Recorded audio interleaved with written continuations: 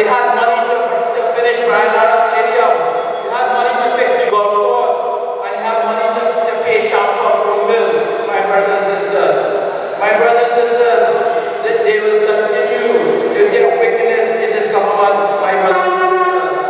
And I want to tell you before I close, one of the concerns, as he says, and I want to just quote it right here, my brothers and sisters. It is as he said, trust me, there's no silver lining in the clouds. Brothers and sisters, it is clear our nation is in crisis. We, after 2 weeks, we are 2 weeks away from Christmas, and thousands of families are suffering. Businesses are saying this is the worst season they have ever had. Many children will wake up on Christmas Day without a gift under the tree or a meal on the table. But there is hope. There is hope. There is a vision and leadership of Honorable Kamala Assessor, my brothers and sisters. She has saved Trinidad and Tobago before, and she will do it again. So tonight I ask you, do you stand with Kamala Assessor to save Trinidad and Tobago? Do you stand with the United National Congress to be your next government? There is only one family that is so brave, my brothers and sisters. And but before I close, in Parliament, when Faris Alwari walked in, he said, David, can you look yourself in the mirror? I said, I always look at myself in the mirror, because when I look myself in the mirror, I see a man for the people. I am a man for the people. I say, when you look at yourself in the mirror, what do you see? I see a man with a wash bag in his jacket. I tell you, my brothers and sisters.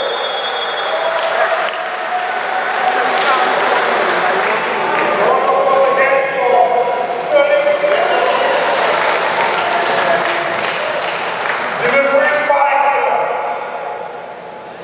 I would like to recognize the presence of Civil and Peace MP Vidagari Gopi Singh, Dr. Tim Gopi Singh, MP Rujunath Ndavi Singh, Dr. Bodo, and MP Charles. I want to pause for MPs or hard working MPs, keeping the PNM on the back foot in the House of Representatives. We have a newly appointed, newly elected set of national executive members. A round of applause for them.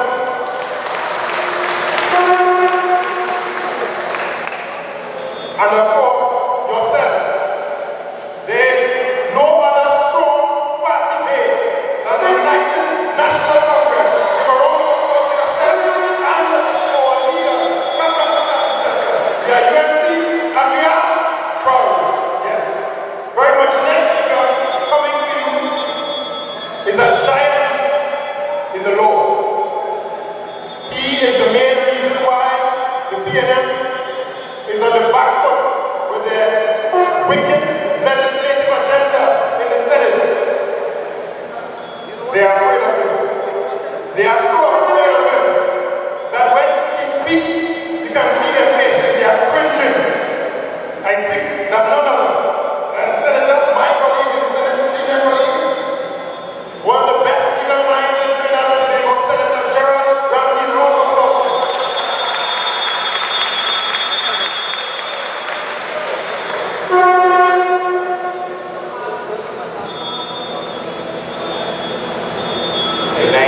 Good night, Debe. Honorable political leader, Kamala Assessor, opposition leader of the United National Congress, newly elected chairman of the United National Congress, all members of Parliament, councillors, and most importantly, the members of the United National Congress. Before I get into my talk with you tonight, I want to ask each and every one of you to give a round of applause to our political leader and all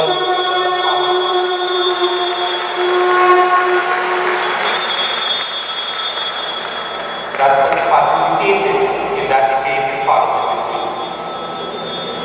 Not many of you all understand that the way in which the PNM governs is to govern by fear.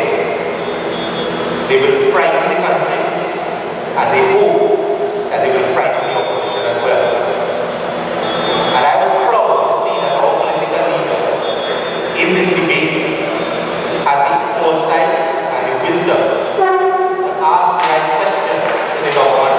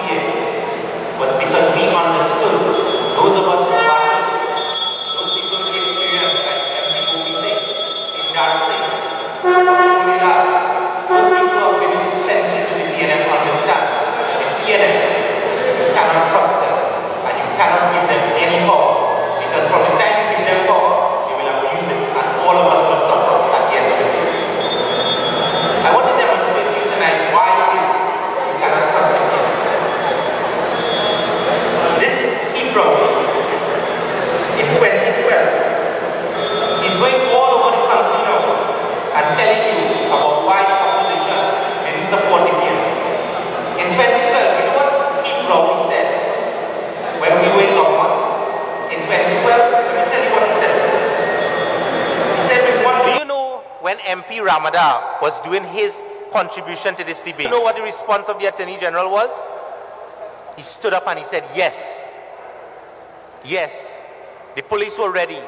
10 hours after, Keith Rowley was telling you they wanted 5 years. The police wanted 5 years. We were not prepared to give the police 5 years. And then after that, after the vote, the PNM became desperate because they realized they had to justify what happened in the parliament. And you know what they did? They went out and they decided to do their smear campaign. And what they did have video. I want to see, let the people see the first video. Look at the screens and look at what the PNM did in answer. This is very draconian legislation. Okay, what I want to interject is, isn't it correct to say that this, while you were explaining all this issue about the sunset legislation and so on, isn't it correct to say that the UNC is just playing politics? That basically you would come here, whether yourself or anybody else, and find what sounds like perfectly sensible reasons for not supporting it, but you all went into Parliament with the full intent, well, not you personally, because you're not a member of the lower house, but the UNC's position was that you all were never going to support this. That was the best that the PNM could come up with to attack us. That's what they wanted to show the population, to support them. But let me show you now what they didn't want you to see, right? Play the second video. Watch what they didn't want you to see. But the UNC's position was that you all were never going to support this. If that was correct, that could easily be tested. If that was not correct, why would we put and sit there? We didn't simply wait for the committee stage. Just to be seen to be playing your part, to mama-guide the country. No, not at all. Listen, when the leader of the opposition came back for this debate and stood up and made her contribution to the debate, she started off her contribution by telling the government, listen, despite all that has happened, despite our reservations about the legislation, despite the fact that we don't trust you as a government, we are prepared to assist you in this matter. We are prepared to give you that time. And ironically, just before the leader of the opposition spoke, the member for St. Joseph spoke, and Mr. Dial Singh said, he said, I want the next speaker. At that time, the leader of the opposition wasn't in the parliament. He said, I want the next speaker to get up and tell us what it is you want to pass this legislation. And the leader of the opposition appeared, got up, and she told, and put it in writing to the government, that we will support the legislation. We wanted two things. We wanted the Sedition Act out of the scheduled offences, and we wanted a sunset clause in for 2 years. That was it. At 1 o'clock in the morning, Faz, at 1 o'clock in the morning, while the Dr. Tiwari was explaining to the government why, what was our reason for wanting this. Let us meet, let us compromise. The leader of the opposition started off by saying, wanted 18 months. Then she said, all right, if you want time, we'll go up to 2 years. The Prime Minister at 1 o'clock in the morning, look at the newspaper today and you see what he said. It's right there, right? You know what he said? It's 1 o'clock in the morning. I saw the... You saw it? It's 1 o'clock in the morning. Okay, we're not compromising. It's 4 years. Take it on. Faz, listen. But the reason why we're in this position, right? Dr. Rowley spent 2 hours yesterday. I have 20 minutes. Yeah. The reason why we're in this position is because of the attitude of the Prime Minister. And let me tell you something. How is it the attitude of the If Prime the Minister? Attorney General had his say in this matter, I am sure that the Attorney General would have agreed to the 2 years. But you know what? It was 1 o'clock in the morning. We had no time. That's how it is. That is what it is. But it is his way or no way.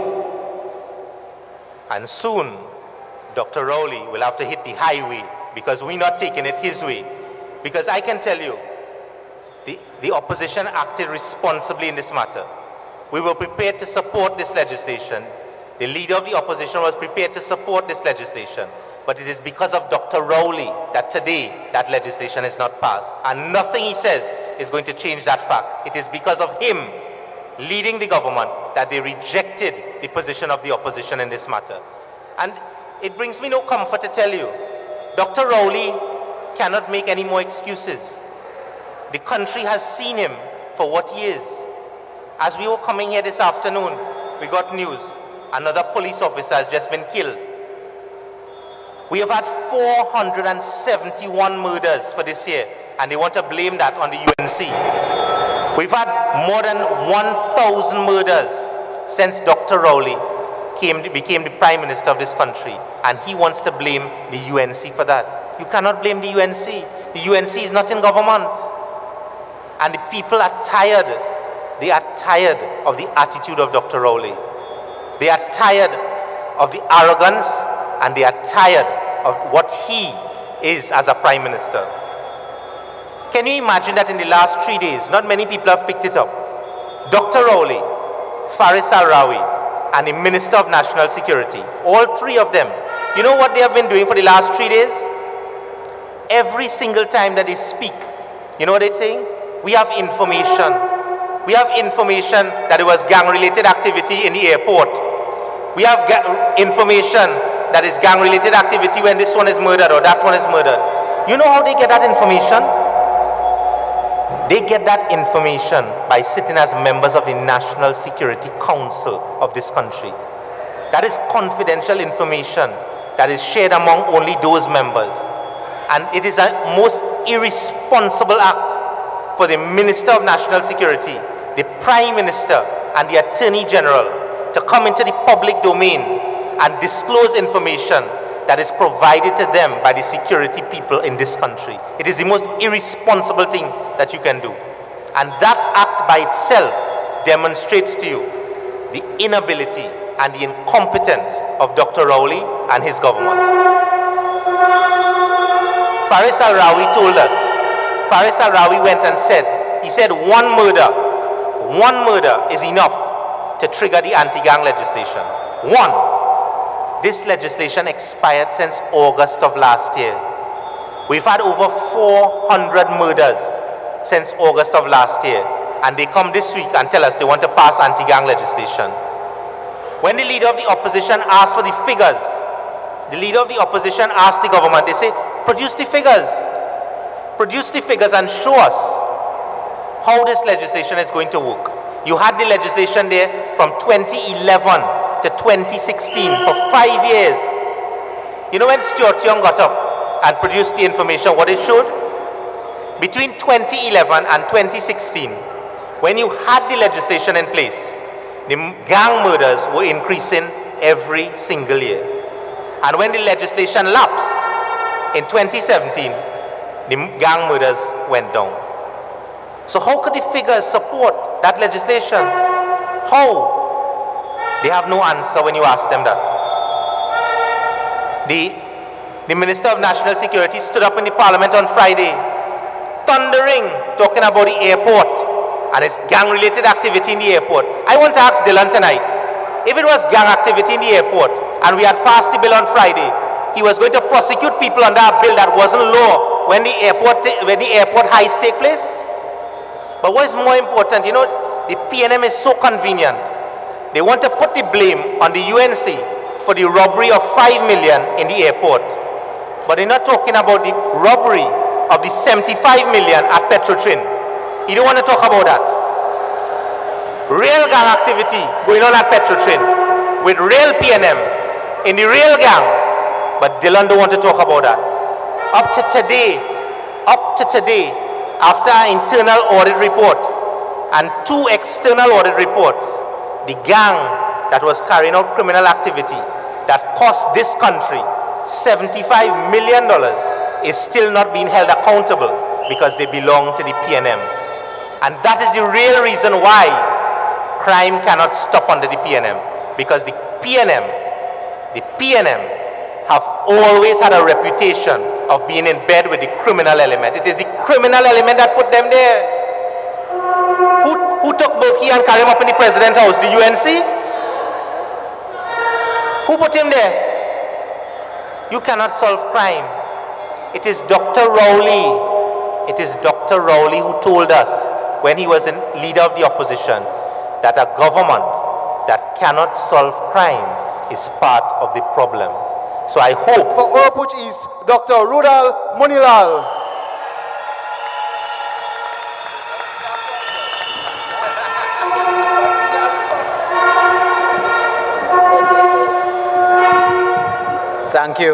Thank you very much. I thought Nicholas was introducing Barry there. Good evening all. political leader, the Honorable Kamla Prasad Bisesa, colleagues at the head table, members of parliament, members of the local government fraternity, brothers and sisters of Penal, Debe and surrounding areas, brothers and sisters and friends listening on the radio frequencies and television, a big welcome to the Paragon Indoor Sporting Facility at Debe Junction, built by the People's Partnership.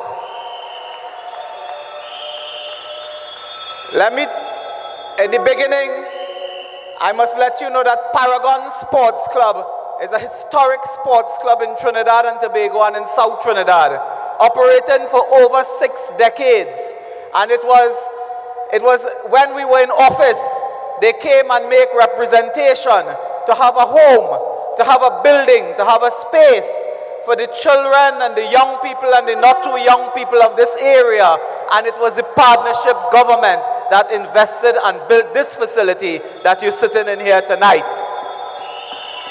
The PNM would never have done that. They would never have done that because they do not consider the people of this region and the people of these areas as citizens of Trinidad and Tobago. This is why Terry Dial Singh, a few days ago, made one of the most outlandish, even by his standards, he made one of the lowest and most crass statement ever by his very low standards, when he said, as a racist comment, parroting others, that we built the children hospital for our people in Cuba. Could you have believed that? So when we turned south to build the Point Fortin Hospital, did we build it for? It was for our people in Point Fortin. When we turned south for the Arima Hospital, it was for our people in Arima and the East-West Corridor. When we built a health center in Caranage, it was for our people in Diego Martin. Terry Dial Singh said that. Imagine we built a hospital for the children for Point Lisa's industrial estate. So if your family, your friends, our citizens are burnt or in an industrial accident in Point Lisa's, in 5 minutes they can get to a hospital. That devil, Terry Dial Singh, said we built that for our people. But this is the lowest that they have reached. Brothers and sisters, this country today has collapsed. It is murder and mayhem. Gerard Ramdeen told you, a police officer murdered minutes ago.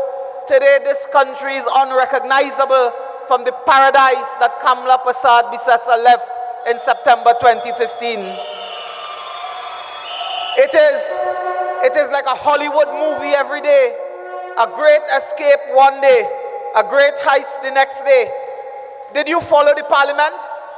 The Minister of National Security said, if we did vote for the anti-gang bill on Thursday, that would have prevented the robbery on Wednesday.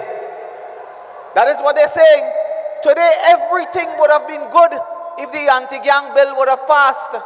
It is only a matter of time before that clown, Dial Singh, would tell you that if we had passed the anti-gang bill, we would have solved the problem of dengue. This is what they are doing. They are trying to tell the population that the opposition is in charge. We are not the government, we are the opposition. And last week, Thursday, it was the proudest moment in my life as a UNC child when Kamla Prasad Bisesa and our team stood up on behalf of the people.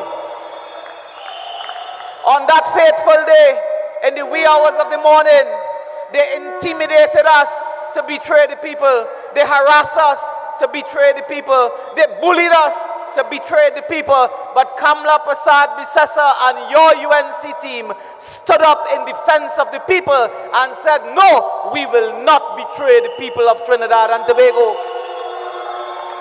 You see, they want us to give them more power. A few days ago, they have a WPC.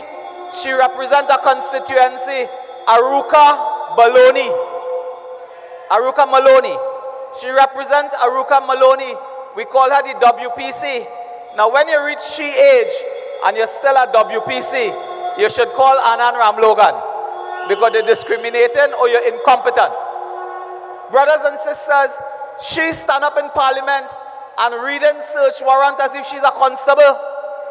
And they're telling us we must give them more power so they can abuse power, so they can kick down your door and search your premises without a warrant. And then they say, you have a tattoo on your lap. So you're a gang member. That's what they want.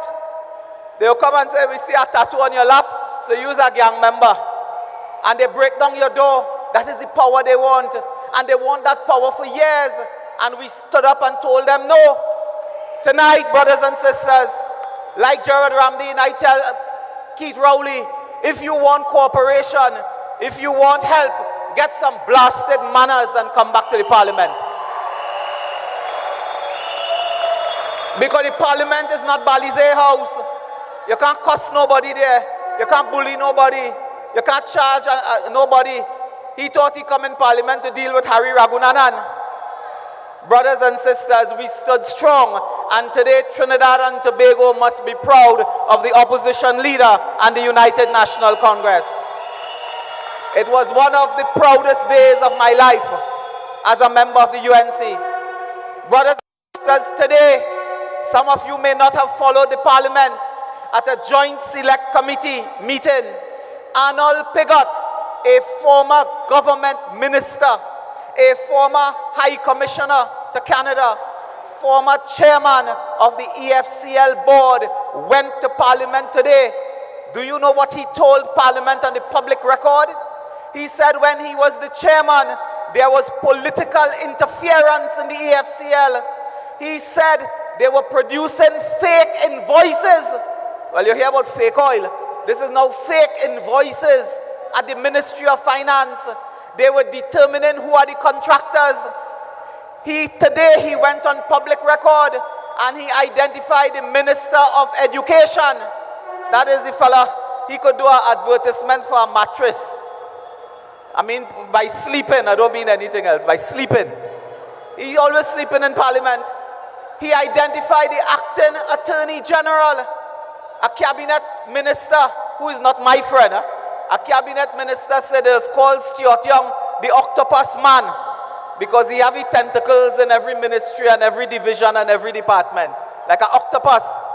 Today, Arnold Pigott said that Stuart Young, acting Attorney General, it must be him, directed the EFCL board to give contracts for who to build schools. That is now public record. I call upon the all-purpose Five Roses Minister, Stuart Young, hold a press conference tomorrow and deny what Arnold Pigott said today. Deny that. Because Stuart Young, this octopus minister, has his tentacles in HDC. They were corruptly doing audits with PricewaterhouseCoopers. He cannot answer that. He has his tentacles in PTSE. The police is investigating a matter where he directed PTSE of which contractors to pay and who not to pay. He has his tentacles in the EMBDC. And brothers and sisters, a former minister, a colleague of ours, a dynamic fighter, Devant Maharaj, you know him. Devant Maharaj filed a Freedom of Information request to the EMBDC. You see, the EMBDC, directed by Stuart Young, the EMBDC, directed by Stuart Young, went to court. They fabricate a court case at Balizé House, and they go into court. And in the court documents, they say PricewaterhouseCoopers did a study of contract administration at EMBDC. So Devant Maharaj asks, could we get these documents of the EMBDC under Freedom of Information? In a letter dated 8 December 2017 from the EMBDC, one Ricardo O'Brien, Chief Executive Officer acting. You know what he tell Devant Maharaj? He say, what you asking for? Contract administration for 2016-17, 2015-2016. Please be advised that EMBDC is not aware of the existence of the required documents, and no such documents are in our possession, custody, or power of the EMBDC. So what documents did they fabricate to take to court if the EMBDC say they have no record of these things? This is a very serious matter that speaks to misbehavior in public office and perverting the course of justice. If you fabricate and lie and take matters to the court, even the civil court, you have misbehaved in public. Tonight, Stuart Young has some questions to answer, but it didn't stop here. Brothers and sisters, in that same matter in Parliament today, did you hear Wade Mark? Wade Mark told us something. We have in our possession here another letter. This is an email. This is an email from balizehouse@gmail.com. Now I only know one Balize house. I don't know if it have two in the country. This country is so blight that it could have two Balize house. It has to be one. Balize House in a letter to Heather Joseph at efcl.co.tt. Balize House writing Heather Joseph. Please, as requested, see list of contractors for EFCL. And they're giving from Balize House a list of contractors. Now this looking like this for the anti-gang as well. This looking like anti-gang business as well. A list of contractors from Balize House to EFCL for your attention. What is Balize House doing? Supplying contractors, Orion Engineering, Precision Agencies, Central Wholesale Stores, ANNZ General Contractors, XP Engineering, Rivulet Investment Group, Fiscal Services, and they have the names and number. Mr. Pigott today dealt with this. So they accuse us. They accuse us of wrongdoing when they are committing the very wrongdoing that they are accusing us of. Tonight, brothers and sisters, that scandal will not go away. We will take it further. They are trying to deflect attention from their own wrongs. The EFCL today is a den of iniquity. It is a bed of corruption. And Arnold Pigott today bust the mark on them in Parliament, and you will follow that story. But brothers and sisters, it doesn't end here. Today, one matter again I want to raise with you. Last week, they answered a question in Parliament. I had asked in Parliament a question concerning the paving of a road in Barrackpore. Some of you may not know, but there's a trace called Saunders Trace from Moruga Road to Guayari. Some of you may not know that because it's not a place that does drive all around. It's in the rural areas. And I asked a question, who paved that? What was the cost of paving that? And was that for use by A&V Oil and Gas Limited? Last week, they answered the question in Parliament. You know what they answered and say? They went on the public record and said that the lands surrounding Saunders Trace is a 20-acre agro-processing facility. They have agro-processing facility down there. Ministry of Trade and Industry, they're developing. Now all I know we have down there is teak wood. And it had teak wood there 100 years from now, had teak wood down there. And that's hardwood. It had down there. It didn't have nothing down there. If you go down there, you had to carry flashlight, hard boots and hat and things. It had nothing down there. So they said they're developing industrial estate, and the road is to be used by British Gas, APL or API, Farm Exploration, Well Services, Trinity, and here the last one, A&V Oil and Gas Limited. My brothers and sisters, today I sent people myself down on Saunders Road. I said, boy, tell me what it have down there. You know what they pave? They pave road for the exclusive use of A&V drilling. Nobody else operating down there. British Gas, the road where it's located, British Gas nowhere wrong. It has nothing there. And brothers and sisters, that I am inviting the media to do a tour and expose this. I think our political leader has arrived for her first visit to the historic Paragon Indoor Sporting Center. Let us rise to welcome the next Prime Minister of the Republic of Trinidad and Tobago, the opposition leader and member of parliament for Siparia, the Honorable Kamla Prasad Bisesa. Be safe season for Christmas, and next year will be a UNC year. We will struggle and we will fight them until we get them out of office once and for all. Long live our great party, long live our leader, forward ever, backward never. Thank you. Dynamic MP Rudal Munilal. Now he throw some stones and he ain't call no foul. But we will see that the chickens will be coming home to roost for this wicked, incompetent, don't know nothing, Keith Rowley PNM government. I want again to recognize the presence of our political leader, the next Prime Minister of the Republic of Trinidad and Tobago, the Honorable Kamla Prasad Bisesa. The place is waxing warm. This Dr. Rowley and the rake and scrape government scraping the bottom of the barrel to get the tax out of you, the people of Trinidad and Tobago. But don't worry, we are ready for them. You have seen tonight by our barrage of speakers that the United National Congress is the only national party of Trinidad and Tobago. The PNM will be going back into opposition where they belong, and they will remain there as long as we are united. We are UNC and we are proud. The next speaker coming to you is a dynamic woman. She was a Minister of Transport in the Pandey cabinet, a strong and determined leader in her own right. She led the housing drive alongside MP Munilal in the People's Partnership government, delivering more than 7,000 houses to the people of Trinidad and Tobago, a feat that this PNM government cannot even claim to be near, and they will never reach it because they have not built a single house.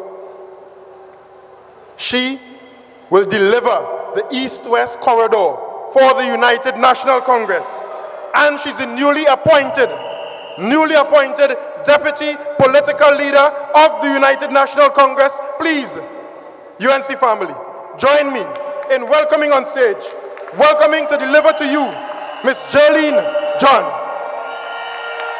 Thank you, Chairman Obika. Thank you so much for your kind welcome.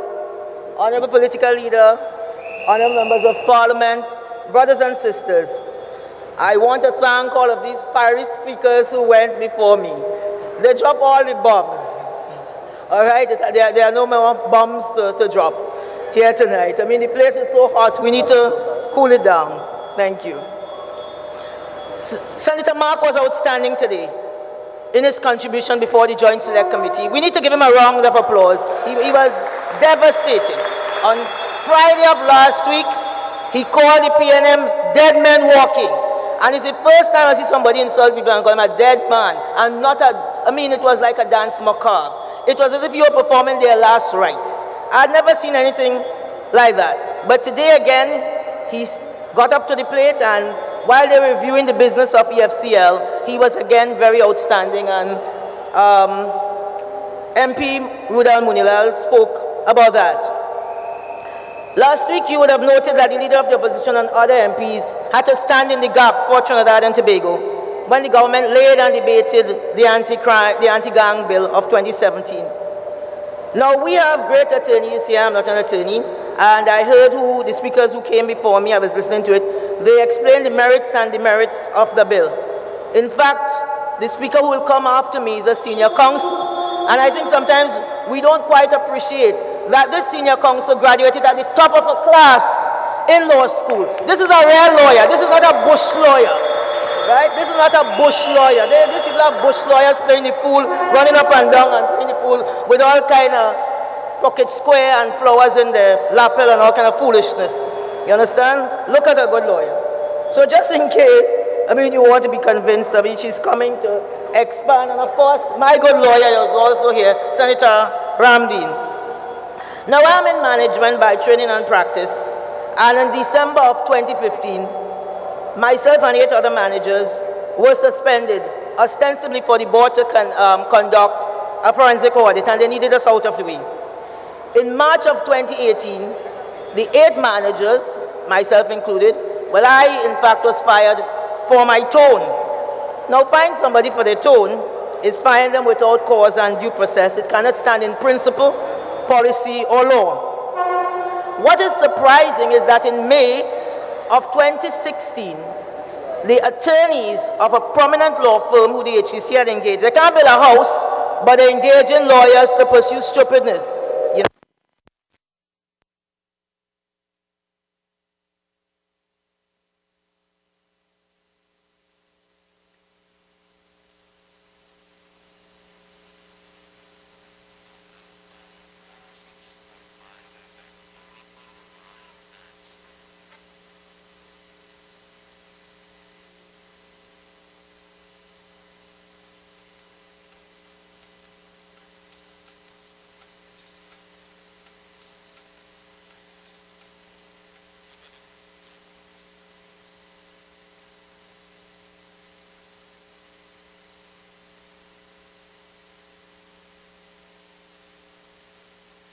To our listeners, that interruption that you heard, of course there was some sort of power outage at the venue, and that resulted in everything having to stop for a moment until the technicians figured it out. We do have on the stage at this point in time former HCC Managing Director Jolene John. But he cannot say which house he has built, when he built the house, or when he proposed to build a house. So there they were. They have this, or they have their attorneys in May. After they have fired us, they are asking, did you find anything in the audit that we could use as our defense? I mean, something has to be wrong with these people. Now, all of this has relevance because I was looking at the Minister of Energy respond to a motion brought by Senator Mark last Friday relative to the fake oil scandal. Now, what I found most remarkable, that the Minister of Energy in his explanation said, there must be due process. In this case, there must be due process. And this again was reiterated by his Prime Minister in response to a question. I took note of the TAC team utterances, and although I felt I knew what due process was, I looked it up, just to be sure. Then I started really thinking about my own and those other 7 managers' due process. When we were all unceremoniously kicked out on leave, where was my due process? Now, they had a gentleman inside of Petrotrin whilst they carried on one audit. The same gentleman sat there undisturbed when they carried out a second audit. And as far as I read in the newspaper, that gentleman is still there. So tonight I'm putting my very talented attorney on notice that we had to file a motion for discrimination.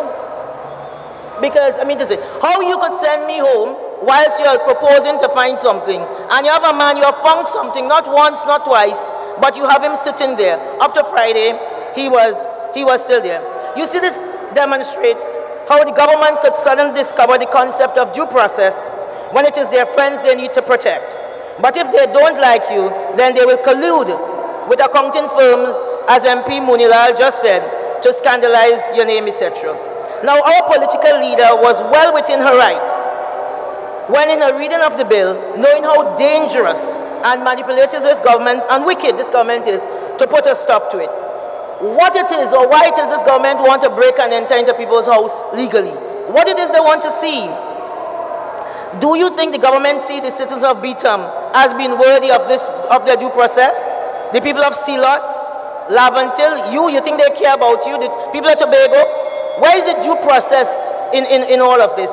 But they're touting due process for their friends, because I think when the mark the bus further, this vehicle has to get bigger and bigger. So it has no due process for you. For you, they want unfettered access to the Terrorism Act, Sedition Act, to lock up people for 120 days without bail or this great due process. Yes, we agree that we do not feel safe in our homes or in the street. But if according to the Attorney General, they are saying they have 2,459 gang members. They know where they live. They know if they're coming down by the junction here to eat doubles. Now, if these gang members, as they say, are committing crimes, why haven't they locked them up consequent to the laws that are already on the books? I mean, murder is a crime. It was a crime 10 years ago. It was a crime 20 years ago, and we're prosecuting people for murder. You know, I'm saying we need good laws, as our political leaders say, on the book. Not laws that you could use sleight of hands to persecute people. Because we have seen these people, and as Senator Ramdeen said last week Friday, when they show you who they are, believe them the first time. And these people have shown us who they are. They like to persecute people, they are manipulative, and they are corrupt. And we ought not to give them additional tools to persecute the people of Trinidad and Tobago. It is just dead wrong. Locking up someone for 120 days without bail is suppression. And it does not solve anything, because when they come back out, the situation is still there. As President Obama said, the best time to stop crime is before it even starts. If we make investments early in our children, we will reduce the need to incarcerate these kids. Now, we know how much money the People's Partnership government invested in early childhood. Now they have stopped that program, haven't they, Dr. Gopi Singh? They have stopped the program, you know, and that is the time when children are at their formative years, when we teach them good manners and civility and how to love their neighbors as themselves. They have taken that program away. So when you take away all these safety nets, all these programs that are going to help those, the least amongst us, as it was, the anti-gang bill will not magically take the place of a good preschool. We have to continue to build trust between law enforcement and the communities. Justice is not just only the absence of oppression, it is the presence of opportunity. Justice is giving every child a shot at a great education, no matter what address they were born into. Justice is giving everybody willing to work hard the chance at a good job with good wages, no matter what their name is. Whether it's John or Dioki Singh, you understand? Whatever their skin color or wherever they live. Now I want to wrap up. I think I only have seconds here, by telling you, yes, I know it's time. So the problems we have are so deeply ingrained, and hopelessness is really leading to desperation. And as I said before, we are not romanticizing this crime and this gang and so on. It is a pest, and we really need to get rid of it. So we know we live in a society where your worth is measured by what you have, and a lot of our folks have nothing. For those living in neighborhoods racked by violence, when you are nothing, you have nothing to lose. And they have decided that they are going to find something. Ladies and gentlemen, the next speaker who will be introduced, I am sure will tell us how we are going to find our way out of this morass that this government has placed us in. I really want to thank you very much. Round of applause for Ms. Jolene John. Brothers and sisters, 5 years ago, the Honorable Kamala Prasad Bisesa led the best government this country has ever seen. She led a government for every person in this country. She led a government that gave rise and meaning to the saying, every creed and race find an equal place. But what Kamala Prasad Bisesa did, she gave young people opportunity. She gave young people a chance in politics. And tonight you will hear from one of those young people who are leading the charge in politics. You'll hear from one of the most brilliant debaters in Parliament. Let's welcome the firebrand MP for Princess Town, Mr. Barry Padarat.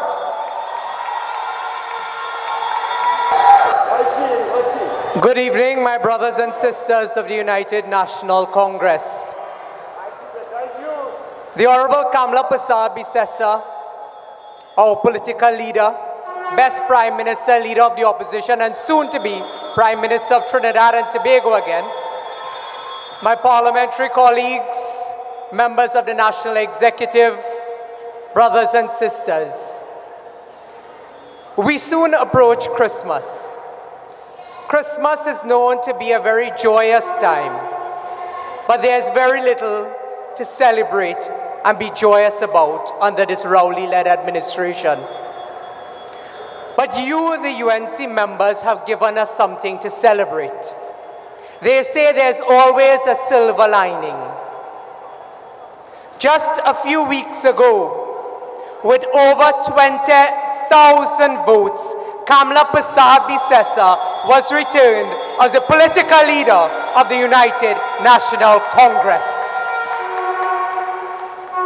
My brothers and sisters, that mandate that you have given to our political leader has never before in the history of Trinidad and Tobago been achieved by any other political party. Tonight, I ask you to give in your numbers a sound warning to the People's National Movement that Kamla Persad-Bissessar is alive. The UNC is alive, and we are roaring and we are kicking. My brothers and sisters, just a few days ago, our political leader traveled to the Bahamas.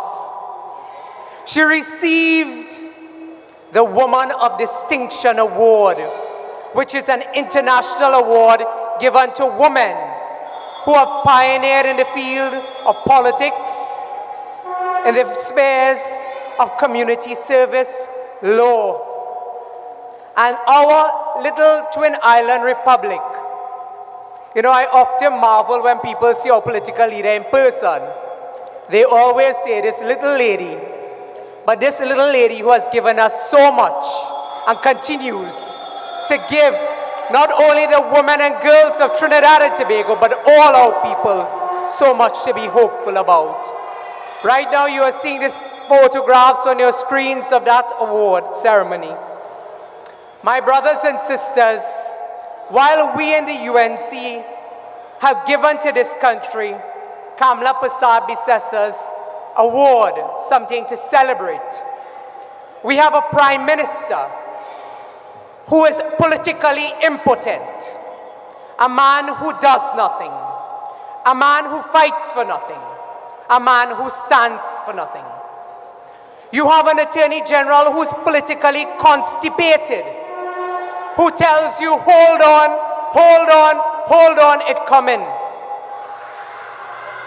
That is called, Dr. Munilal, political constipation. But I know Dr. Munilal has a prescription for that. Because when he talks about follow the money, we must follow the $80 million. We must follow the $2 million in the ply board. My brothers and sisters, something troubled me very much recently in the Parliament, and Dr. Munilal spoke about it. The comment that Diyal Singh made was that we built that children's hospital, and his exact words was for all your people. Only build that hospital for all your people. I always count myself very lucky to have worked along Mrs. Kamla Persad-Bissessar when she was Prime Minister. And I can tell you, the first child that was helped under the Children's Life Fund, under Prime Minister Kamla Persad-Bissessar, was signed off at 10:30 in the night. And that child did not come from Cuba. That child did not come from Penal. That child came from the Beatum.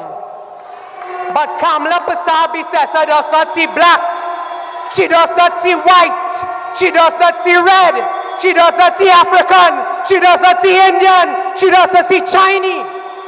She sees every creed and race has an equal place in Trinidad and Tobago.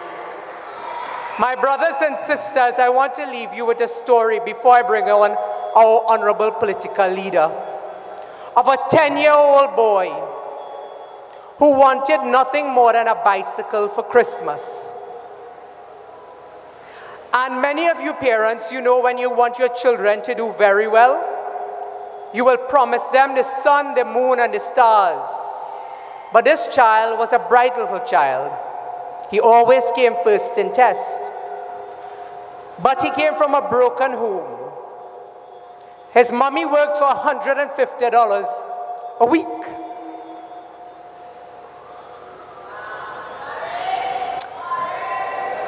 And that child came first in test. But on Christmas morning, when he opened the gift, it was not the bicycle he was expecting. It was a little vest with a bicycle on it. That child got the opportunity to go to a secondary school built by Kamla Prasad Bisesa because she knew the value of education. That child then went to university. Because of Kamla Prasad Bisesa, we had dollar for dollar. Today, that child stands in front of you as a member of parliament for Princess Town.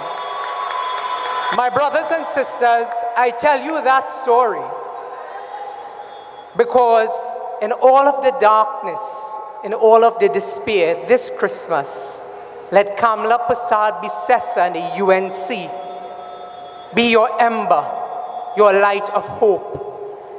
That is what she represents to us, the people of Trinidad and Tobago, but more so the young people who will have to stand on your shoulders and take this country forward. Tonight, that is why I support Kamla Prasad Bisesa and the United National Congress. It is with great honor, pride, and pleasure to introduce to you the woman who has given this country so much, and to the young people of Trinidad and Tobago, and who will carry the mantle forward as we take back Trinidad and Tobago, our political leader, the Honorable Kamla Prasad Bisesa.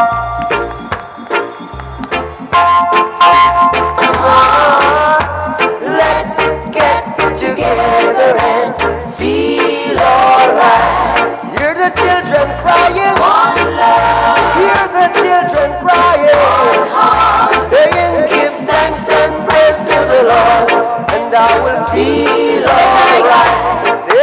Good evening, UNC family. Good evening to all of you.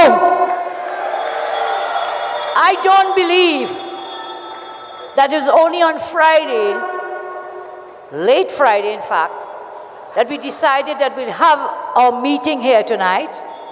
And in 2 days, look at the UNC people. Thank you for coming out. Thank you. Thank you.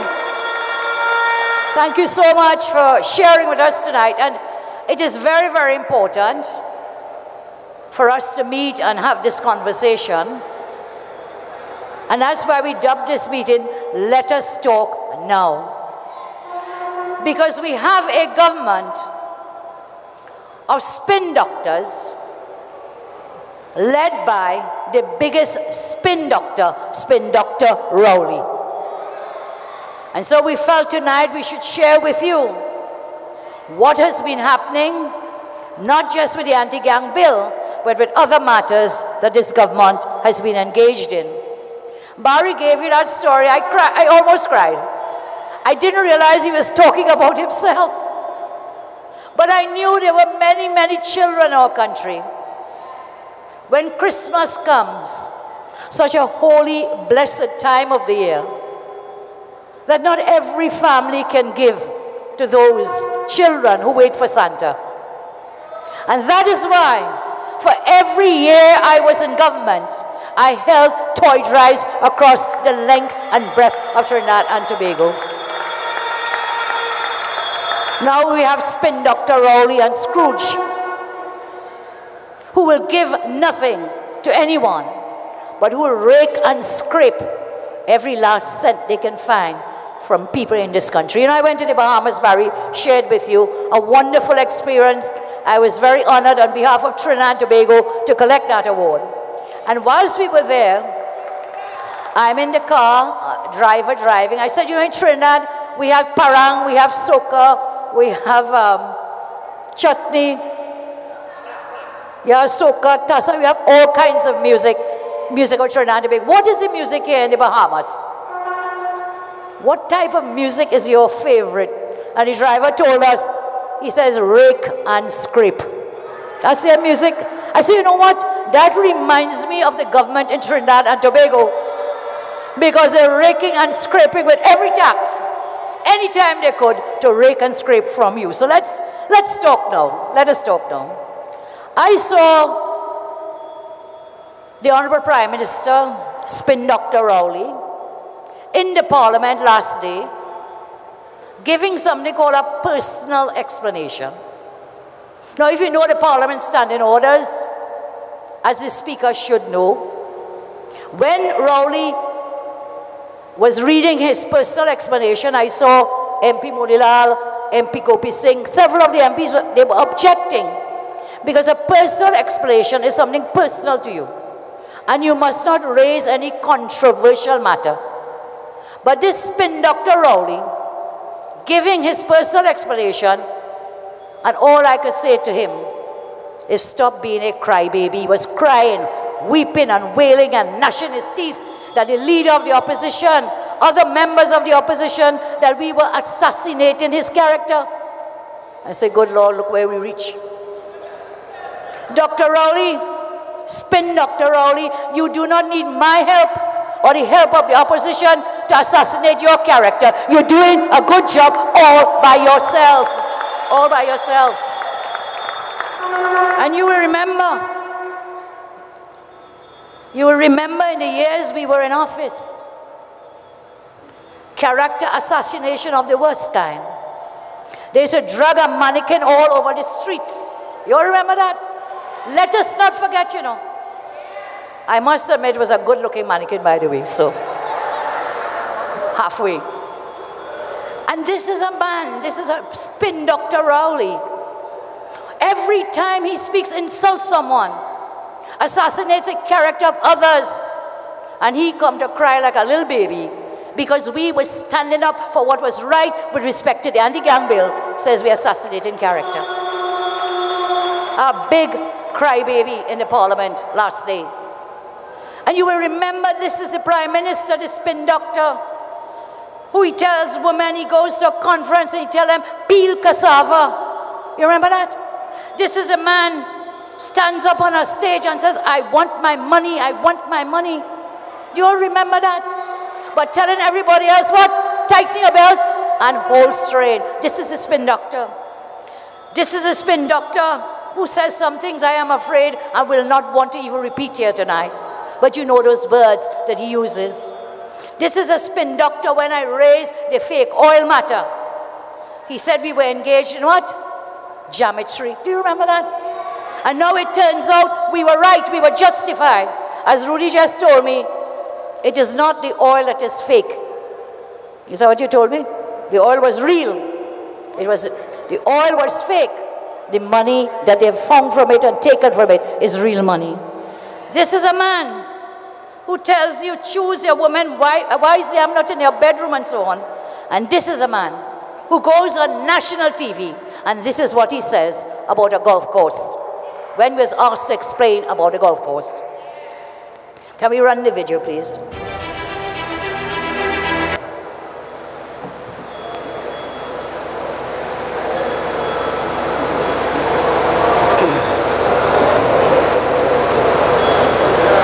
Can we get the video?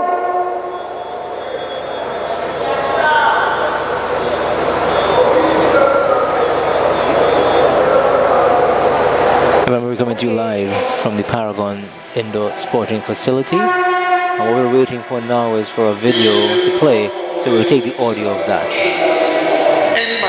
Cooperate with us to pass any law in the parliament. Today, weeping, wailing, gnashing teeth all over. Blame Kamala, blame the opposition, blame the UNC because of the anti-gang bill. But spin Dr. Rowley, we will expose you tonight. And I'll ask you if you find the right video this time. Keith Rowley lies again. You remember I told you while I was looking for it, I told you and I'd shown you the video where this man lied about 27 times in 5 minutes. Well, here the lies again on the anti-gang bill. Hear for yourself. When we put forward the recommendation for 2-year sunset clause, Prime Minister said, I'm not doing that. I'm not doing that. Did you hear him? Did you hear him? Let me draw you. Okay, I'm not doing that. And then he says after 1 in the morning, put it to the vote, put it to the vote. I want to ask the Prime Minister tonight, spin Dr. Rowley. I want to ask him, why did you vote against the 2-year sunset clause? Why? If this bill you say is so important, why did you vote against your own bill?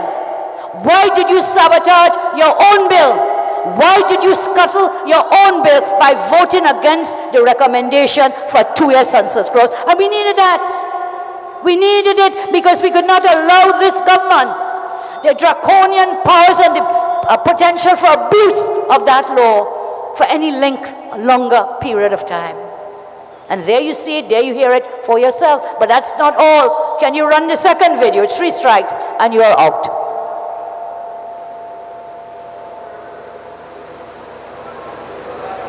Before we got to the parliament, the opposition was indicating through the media that they didn't intend to support the legislation.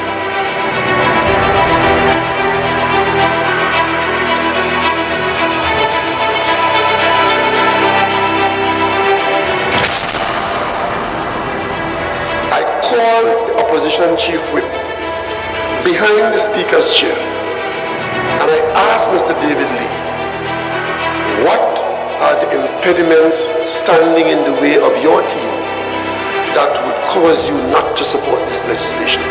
He said, 1, the law must not apply to the crime of sedition. I said, okay, so what else? He said, we want a sunset clause. A sunset clause meaning that the law will remain in force for a specific period of time, and at the end of that time, the law will cease to be in force unless the parliament intervenes and extends it. David Lee writes, that is totally not true. In your argument arose the length of the life of the sunset clause. How long should the bill remain in force before it expires? How long should you give the police this power to fight gangs? When I agreed with the chief whip to give the sunset clause, we said the same 5 years. Lo and behold, the opposition said, no, we only want to give the police this power for 18 months. The police would need the time to build the cases against the individuals who are recruiting people into gangs, who are operating gangs.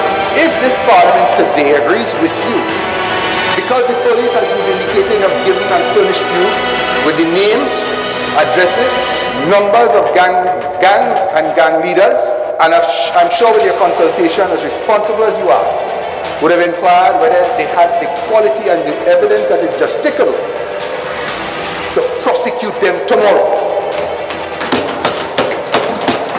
I know that question and I asked the Attorney General if he could tell us that to give me some comfort. Remember, and I think you've hit the nail on the head, the answer to that in short is yes. So the short answer is yes, and I assure you, you can be comforted. The police would need the time to build the cases against the individuals who are recruiting people into gangs, who are operating gangs, to prosecute them tomorrow. Answer to that in short is yes. He's a liar, liar. He's a liar, liar. You can trust him. No. So he's a liar, liar. So you see from their own words, the spin doctoring that has been taking place ever since the bill collapsed in the parliament. On the one hand, you're saying you're ready to lock them up tomorrow morning. You're ready to prosecute tomorrow morning. But the Prime Minister is arguing a case in the parliament. We need 4 years for the police to build evidence. So what's going to happen from now till that 4 years? Take the 2 years. Tell us why you did not want this law in force for the 2 years that the opposition recommended that we will support. Tell us why. Did you scuttle this bill? Did you sabotage your own bill? Because you wanted to go back out there and say, blame Kamala, blame the UNC, blame the opposition. Their answer to every fault in this country is the blame game. But we're not taking that. We are fighting back. We are UNC and we are proud. We will expose you every step of the way. And so I ask a strong man, DT. Is DT here? Come. I need some help. Bring that box. Just put it on here. Bring the box, DT. Just put it on there for the moment. Thank you. They want this law so badly. This will solve the crime. This will solve the murders. When we ask how many are gang related, they give us an answer that shows clearly when this law was enforced, it wasn't working. But what about the other laws on the statute books? What about the other laws to fight criminals? Why don't you prosecute them under these laws? Why? So tonight I just want to show you just a few of the law books I picked up. So DT will help me because they're really heavy. Anyone? They're all laws related to the criminal law of Trinidad and Tobago. So here we are, Laws of Trinidad and Tobago, chapters 4 to 6, this whole volume. Hold up that one, DT. Chapters 7 to 9, more dealing with fighting crime. DT, hold all, we have to show all. Pick up the others. Chapters 10 to 12. Pick up the next one. Next one. You see, even DT having trouble. So we have tons and tons of law books and laws on our statute books. Right? This one is, ouch. 13 to 17. And look, these are only some of the laws. You talk about one anti-gang bill that you could not compromise your bullheadedness, your stubbornness. You will not compromise and reach consensus with the opposition, and you're crying shame. Blame Kamala, blame opposition, blame David Lee. So look, this is the reality today. DT Kaim will all four.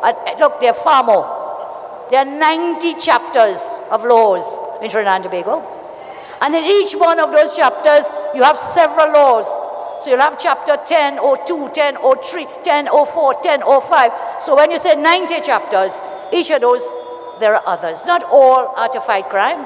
I just grabbed these quickly from my shelves as I was leaving home because I wanted, there is nothing, a picture tells 1,000 words, doesn't it? So look at this here. What about these other laws? So DT, thank you. Not only can DT sing, he can also raise up the laws of the land. Give him a round of applause. So here we are on that anti-gang bill. I go forward with a clear conscience. The opposition members who voted against it go forward with a clear conscience. And if anyone is to blame, I will blame Spin Doctor Rowley first and foremost. I saw an interesting thing in the Parliament. A.G. Farris, you may not like him. Some of you may like him. Some of us know he's very loquacious. He talks a lot. But I saw him really try on the day for the vote to try to reach a consensus. But sitting next to him was the bullheaded, stubborn, insulting Prime Minister. I am not doing that. Take it to the vote. Put it to the vote. Vote now. No compromise. You don't work like that. I was a Prime Minister, led a bench in the Parliament. And when we had special majority bills like these, you know you have to consensus, find a consensus, and you have to compromise. So we will have to take some issues, take some recommendations. And that's how, when they stand up and say they supported 96% of our law, I say, great. The reason you did it is because we brought good law to the Parliament. Good law. And I want you to remember that under my government, we were able to bring serious crimes down to the lowest ever in 31 years. Do not ever forget that. So this anti-gang, this weeping and wailing and gnashing of teeth all over is not going to help you, Dr. Rowley, Spin Doctor. You need to demonstrate it is not Kamala, it is not the UNC, it is not the opposition. We are not to blame. You are in charge. You stood up in the Parliament, you say, we are in charge now. Well, take charge and stop the blame game. I am moving away from this anti-gang because it was not going to help, but we were prepared to give them that support.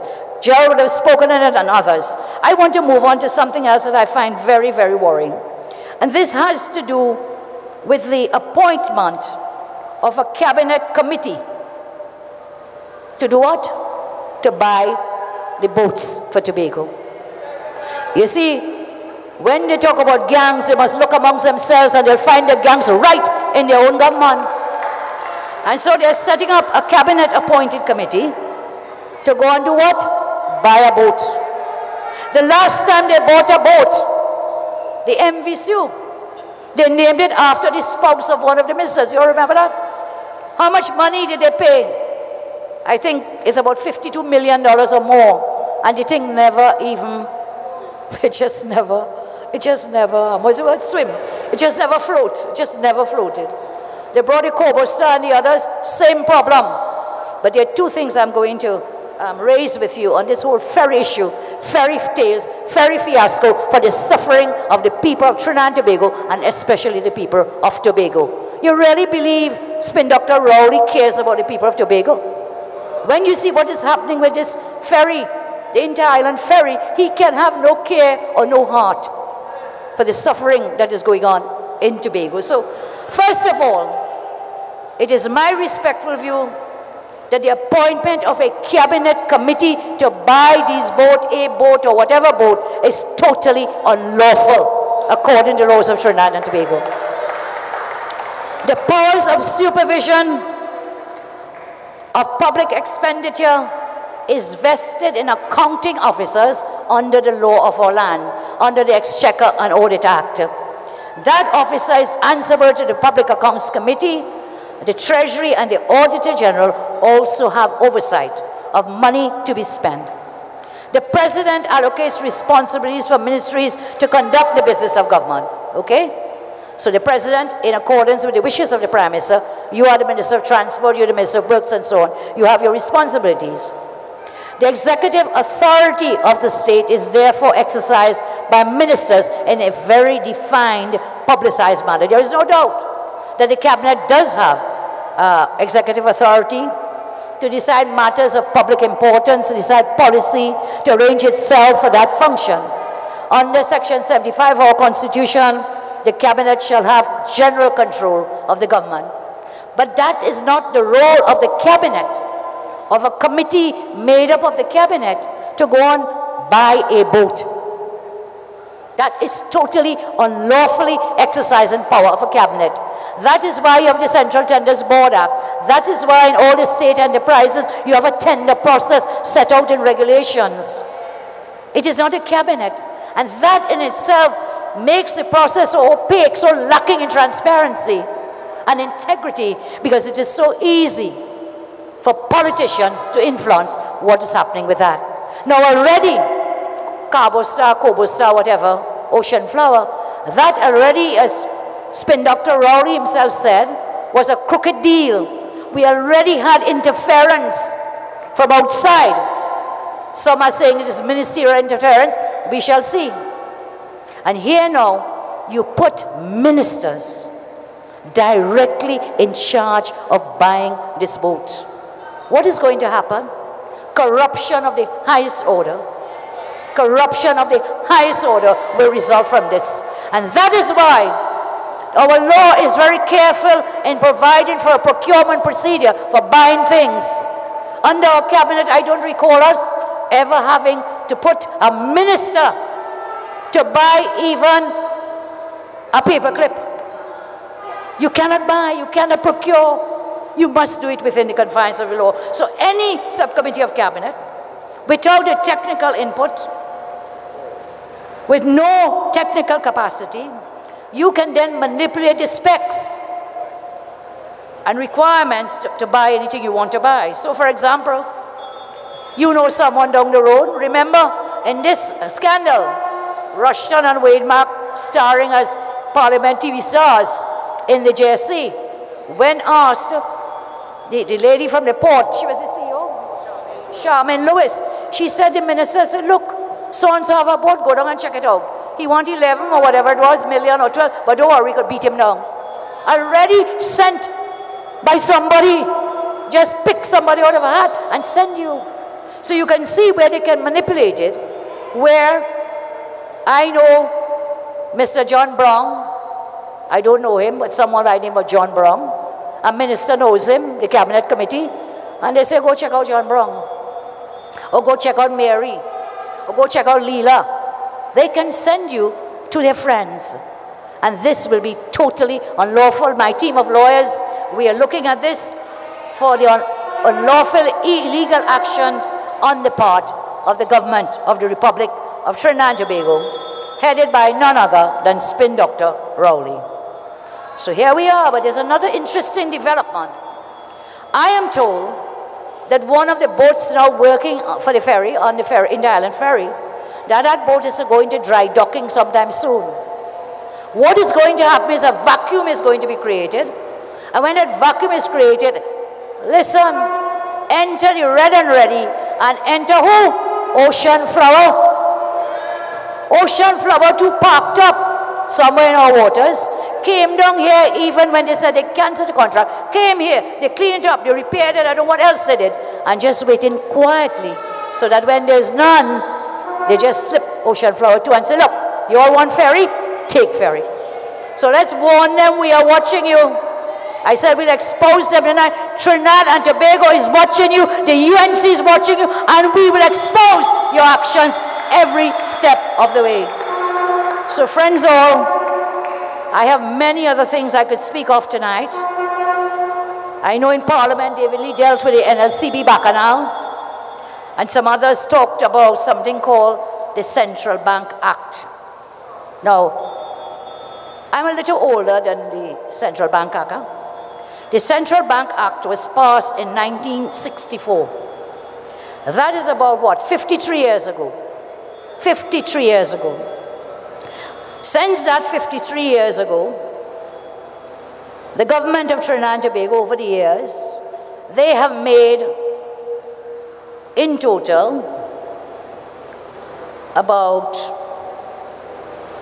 I think it's about 20 changes, changing parts of the bill. They have made amendments with subsidiary legislation, so about 20 changes over the 53 years to the Central Bank Act. Do you know up to today, or up to before the day Parliament sat, Section 46(2) has never, ever, ever changed.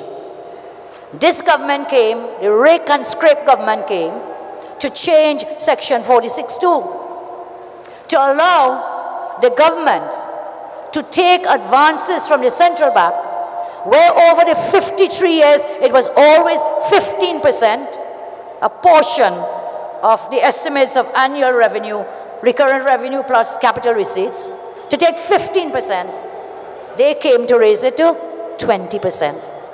So two things about that first before I go on. This was the same facility. Colin Imbert came in every budget debate. Every time he spoke, he said the partnership government was running on fumes. You all remember that? He said we were running on fumes. He said we had maxed out the overdraft facility. We could never have maxed it because we never came to increase it. This Minister of Finance, this government, they are running on fumes and they have maxed out the overdraft. That is why they have come to increase how much they could take in advances. That's the first thing. Unprecedented. Never happened in the history of the Central Bank Act from 1964. That act established the Central Bank of Trinidad and Tobago and with the powers and so on, functions given to it. Today, under this rake and scrape government, they are now going to increase the money that you owe. Every one of you in this country, they're going to increase the number of borrowings, the loans, the debt. We have definitely gone down into the valley of the shadow of debt. That's DBT. But we've also gone into the valley of the shadow of death in both ways under this wicked government. And so here we are. He wants more money. You do not want. The second thing that's unprecedented is he never mentioned this in his budget. He told us he was going to sell assets. He told us he was going to raise money, borrow money, everything. He never once mentioned that he was going to take more advances on the overdraft facility. Never said it. Whole budget debate over 2 weeks. Then went to the Senate. Never once. Comes today. It means since October, when that budget was passed, November and piece of December, the man ran out of money already. In a month and a half, 2 months, wants to go and increase the overdraft. I want to ask you, I think most people, you have a little overdraft. The overdraft is to help you, you have a cash flow problem, it go and you overdraft a little bit, you overdraft. But you know what happens when you overdraft? Your interest rate goes up very high.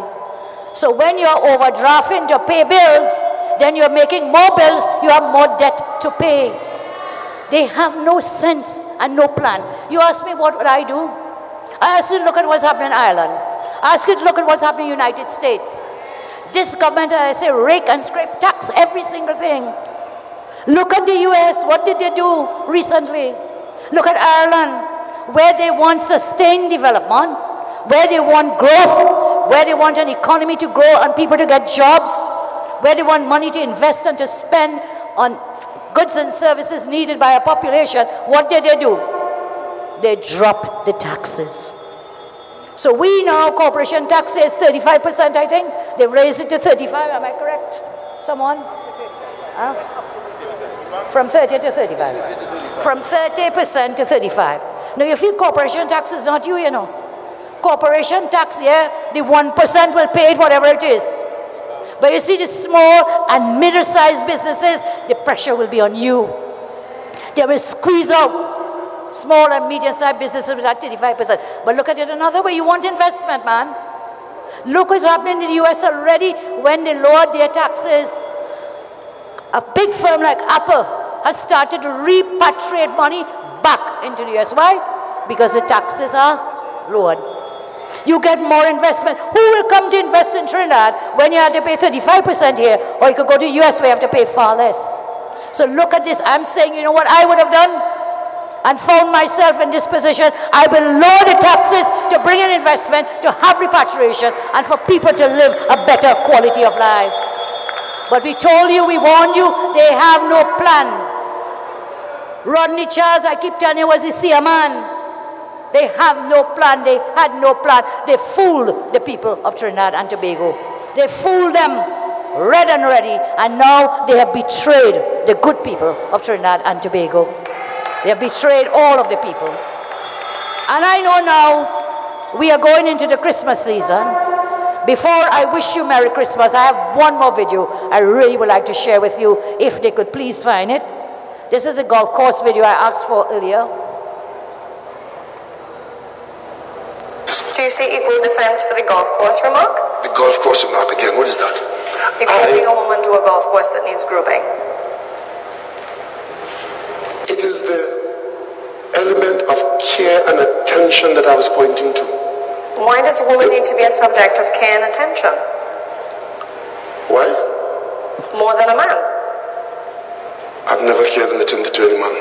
I can't. But you didn't make a reference about a man's personal appearance. You made it about a woman's. No, but you see, it's all well and good for you to say that and make an issue of it. But you know, if you tell a woman she's not looking good, if she asks you how I look, and you say, you look horrible, you will know I would know what trouble I'm in. So I have an understanding, right? And we talk about something being angelic. You know why? Because it looks like an angel. They're male angels. I have never... Why feminize, in other words? Why bring the feminine element into those comments? It's the first time I've heard gender ascribed to angel, but I'm telling you, I'm saying the word angelic. In the Christmas season, the angel Gabriel was a male. Angel Gabriel, she says. Virtual perfection, art, beauty, grace, power. You know, so if you say, I want an angelic this, it is not that you are converting an angel into something cheap. The way that statement was meant, when saying the grooming of the golf course, and it was not a woman that will turn into a pasture, it is a golf course that will turn into a pasture if it is not cared for the way you care for a woman. Okay. So we are in the Christmas season, and the reporter asked the Honorable Prime Minister about angels. He's talking about angels, you see. Out of desperation, he was trying to justify a totally objectionable statement that a lot of people were unhappy with, comparing a woman to a golf course. And then he goes off and he gets more and more confused and muddled. And then the reporter says, what about the angel Gabriel? So, you know, we're in the Christmas season, and whichever religion you are, we are all happy at Christmas time, and we value the religious teachings that come with Christmas. So I'm thinking, but wait, this man said he don't know about any angel with a gender and so on. But every single angel is who? A male. Gabriel, look, Rodney smiling. Check it, I checked it. Every single one. And I do believe one of those angels who became a fallen angel was Lucifer. So you had angel Gabriel, you had archangels Michael and so on, all of them coming down. Every time in the scriptures referred to as a he. It was never a she. I think that has become a Hollywood sensation that we all see females and so on as angels. Anyway, but there's one, Lucifer, fallen angel. Well, I believe in this PNM lineup, we might find the angel Lucifer waiting. And don't be surprised in the next election, you might have a candidate, Lucifer, polling before the whatever. So Barry just passed me a note. He said something called 2 hours Comedy Central. Several of the clips out of that 2-hour interview Prime Minister did, I think we can put them on Comedy Central for all to see. I close finally on a serious note. You will recall that when I raised the fake oil issue, well, first the Prime Minister accused me of geometry, and then Mr. Baksh and A.V. Drillin, they sued me for defamation. Since then,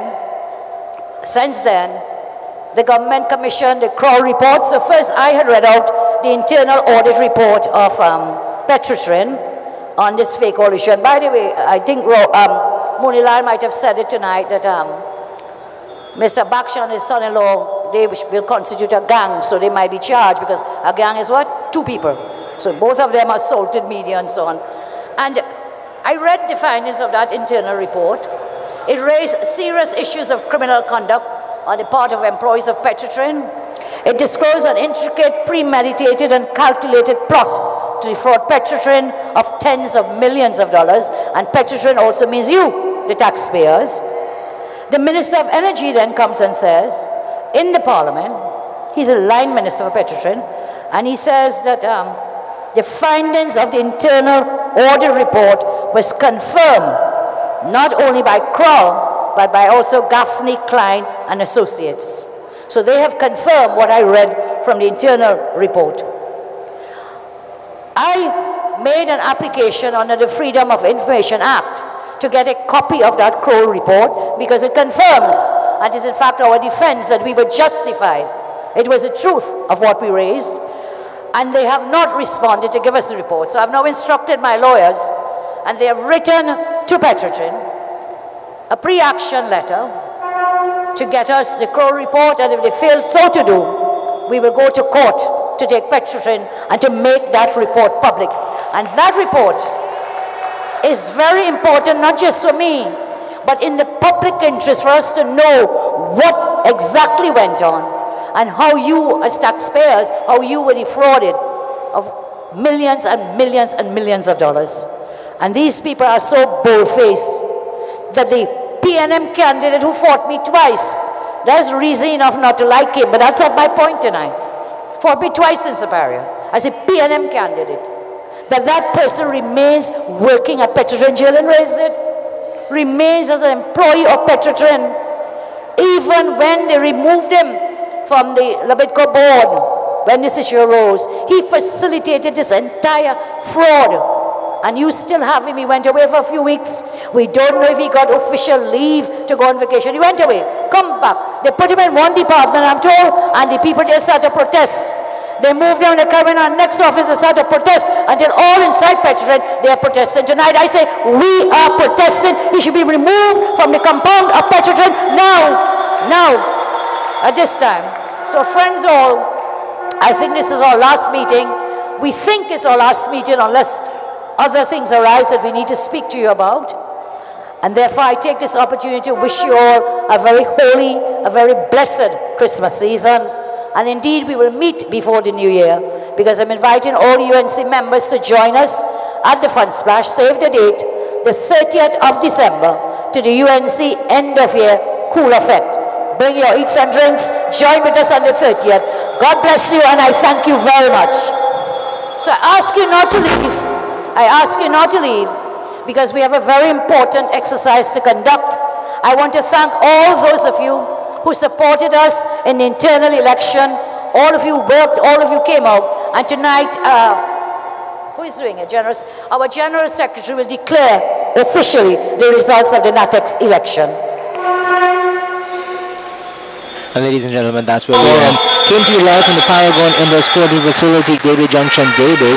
We thank you for being with us for the past 2 hours, and now we return you to our studios for continued programming. On behalf of the technical team, myself, we wish you all the very best, and of course we'll join you tomorrow morning in the morning panchayat from 6 a.m.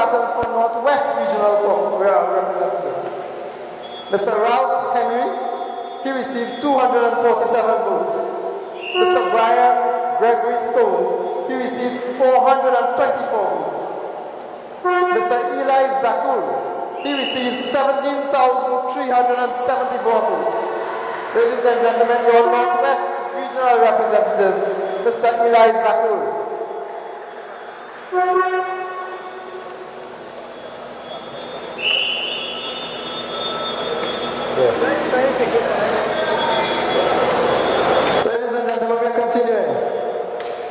There was one other position that was not contested. And I want to welcome him on stage now. Serving you again as your Vice Chairman, ladies and gentlemen. As your Vice Chairman. As your Vice Chairman, ladies and gentlemen. His Excellency, the Honorable Clifton de Coteau.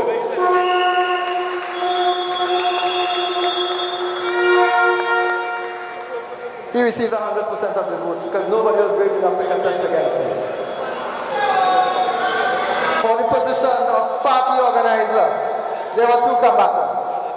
Mr. Krishna Bahadur Singh received 534 votes. Returning as your party organizer, ladies and gentlemen, Mr. Ravi Ratiram with 16,833 votes. For the position of education officer, there were two persons contesting that position. Ms. Dala Nelson Seals, she received 303 votes. And winning with 17,509 votes was Ms. Maria Margarita Rodriguez. Put your hands together for our new education officer. And ladies and gentlemen, I have saved the best for last. The absolute best. There were three combatants, as you all know, for the position of political leader. Mr. Chanda Bagan received 40 votes. Mrs. Christine Niwal Hussein received 112 votes. Ladies and gentlemen, make some space, make some noise for the return of your political leader receiving 20,321 votes, the Honorable Kamla Prasad Bisesa. Yeah.